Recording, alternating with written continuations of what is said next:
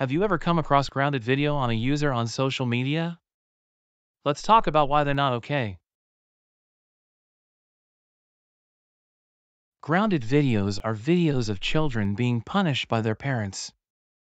They can have a negative impact on a child's mental health and well-being. In fact, the American Academy of Pediatrics advises against using humiliation or shaming as a form of discipline. Once posted online, the video can spread and be viewed by millions of people. But grounded video on users can also lead to cyberbullying and harassment.